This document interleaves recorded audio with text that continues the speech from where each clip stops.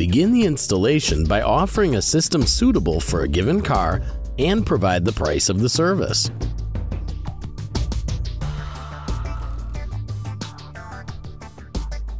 Together with the customer, arrange the location of the switch and the refueling valve. Inspect the vehicle for any mechanical damage before starting each assembly.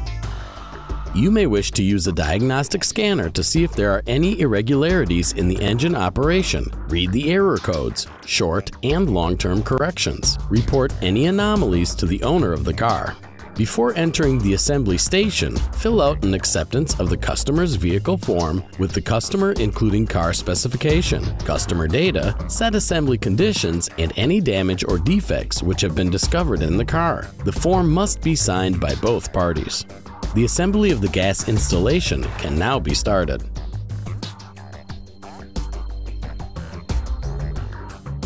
Remember to disconnect the battery before the assembly. The reducer is the first component mounted. Its purpose is to expand gas and maintain a constant pressure at its outlet. The reducer must be attached to fixed and stable elements inside the engine compartment. In order to heat up the reducer, connect it to rubber hoses that deliver coolant from the engine's cooling system. In most cars, you should plug in parallel to the cooling system between the heater and engine block, the so-called small circuit.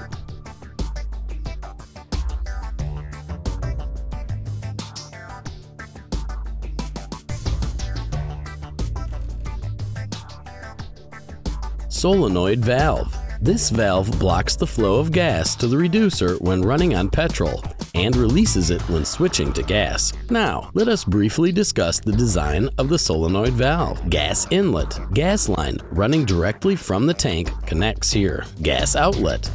Gas exits here and is led by a gas line to the reducer.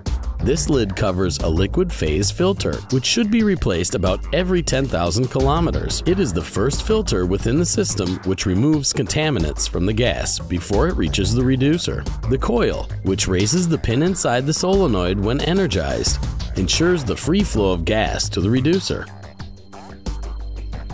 The solenoid valve is mounted to the body of the car, similarly to the reducer. Place it as close to the reducer as possible.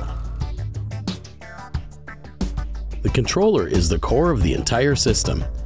It controls the gas system operation and determines gas injection times.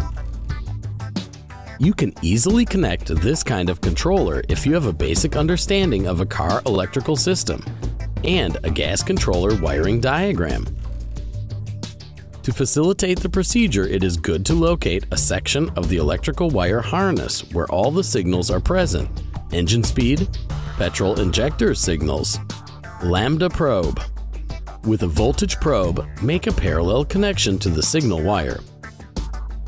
If a vehicle features UEGO sensor, connect in series, cutting the current signal wire. Emulation of injectors can be carried out in the form of a plug or by soldering into the bunch. Two electrical wires, supply and signal ones, are linked to the petrol injectors from the petrol controller. If you decide to connect by soldering, the signal wires of injectors must be located.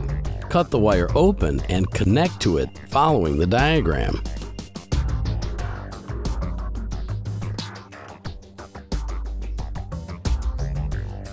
Engine speed is another signal that the controller requires. Trace it to the wiring harness running to the ignition coil.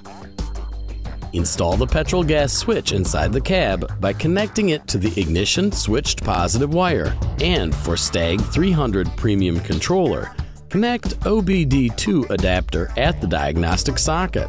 OBD2 16-pin socket. Connect SXC diagnostic tester in order to locate the pins to link the OBD2 adapter. Join the wires according to the diagram. Connect the petrol gas switch supply to the ignition switched positive wire of the key switch. This wire should be energized when powered on and de-energized when turned off. Proceed to drill holes for injection nozzles. Holes should be made with a drill of 4.8 mm diameter. Perform M6 thread inside the holes. Before screwing the nozzles in, apply a high-temperature resistant sealant on the thread. Remember to make the thread and holes in such a way that the screwed nozzles have the same angle as petrol injectors. Insert 4 mm diameter gas hoses to be connected with injectors on the nozzles. They should be the same length.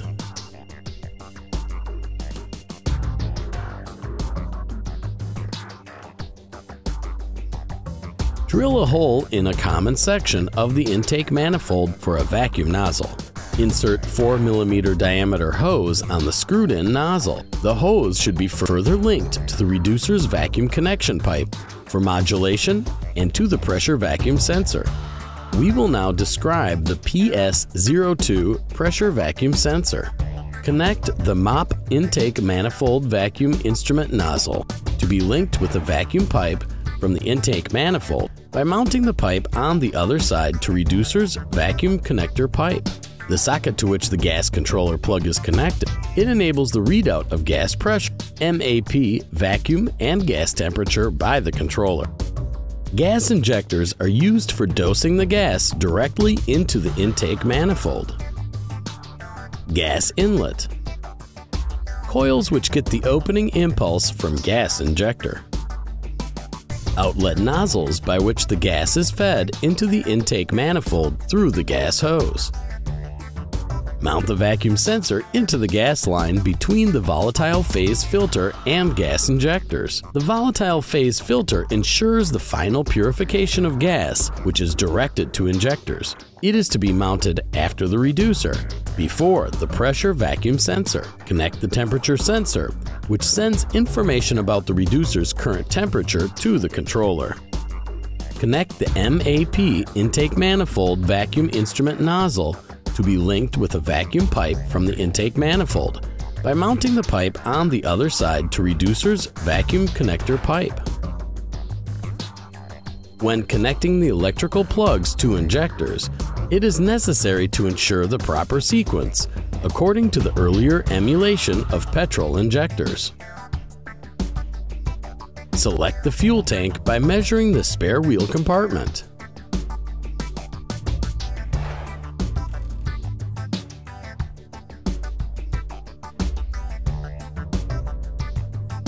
Mark the spots to drill holes. Mark 2 holes for mounting screws and 1 hole for the ventilation duct. Secure the drilled holes with an anti-corrosion agent. Multi-valve. The valve installed in the gas tank. Its purpose is to enable the delivery of gas to the tank during fueling and release it during system activation. Gas inlet. Gas outlet. Coil, which similarly to the solenoid valve allows pin movement. Manual valve for closing the tank gas outlet. Tube which carries gas pumped into the tank. Float to determine gas level in the tank. Mount the multi-valve in the tank so that the float can move down, up.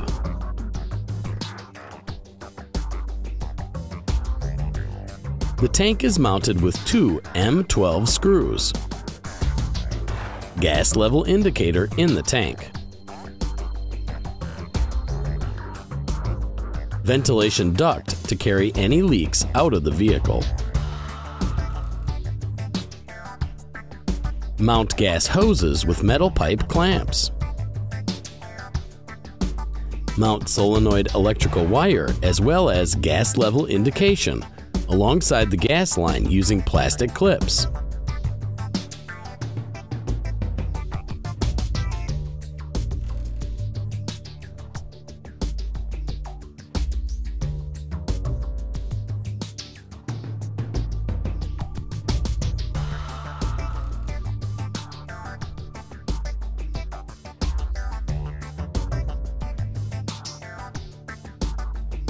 Link the electrical wire harness running from the multi-valve to the controller's wires according to colors.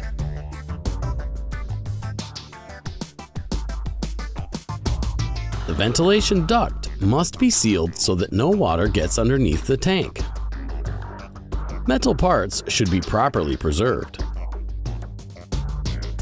Connect the following to the multi-valve: gas hose from the filler, gas hose feeding the system, and electrical wire harness for gas level indication and solenoid valve.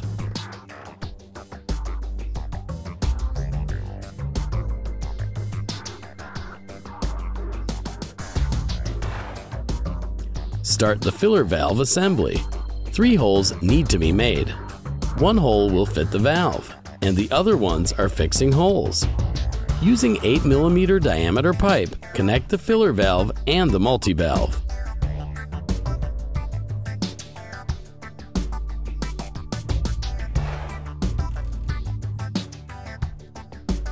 After finalizing the assembly run, AC Gas Synchro application to communicate with the gas controller and check if all parameters are read correctly, and make auto calibration.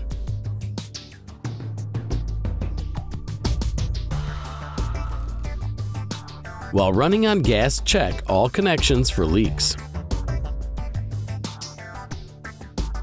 Setting up the system while driving is very important, and without it, the car will not operate properly on gas. By monitoring the petrol injection times, short and long-term corrections, and lambda probe indication, set the so-called multiplier. When returning the car, hand over the necessary documents to the customer: gas supply system installation approval, tank approval, warranty certificate, and invoice for service rendered.